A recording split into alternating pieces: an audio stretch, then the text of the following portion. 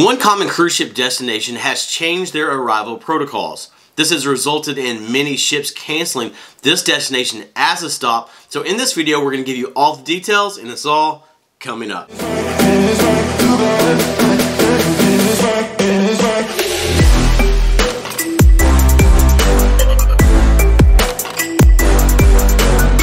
Welcome to the Travel Scouts. My name is Jason. We are your cruise information channel.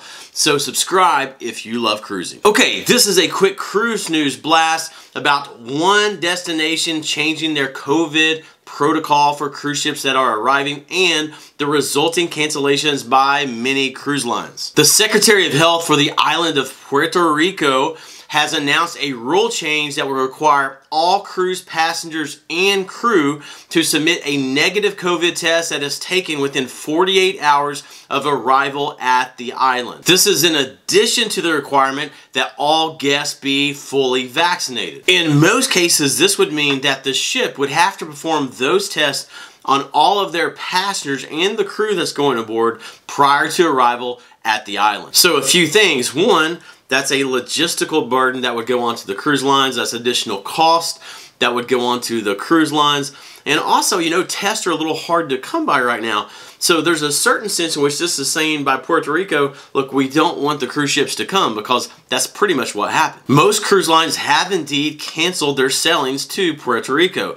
This includes Carnival, Royal, Celebrity, Regent, and more. Now, Kelly and I, we like to keep you informed. So if you have a cruise that's coming up, check the itinerary and see if San Juan, Puerto Rico is one of the destinations there, because if it is, you may have a change coming up to your itinerary for that cruise. Now, that change is not necessarily a bad thing. For example, Royal Caribbean's Anthem of the Seas, they were impacted by this.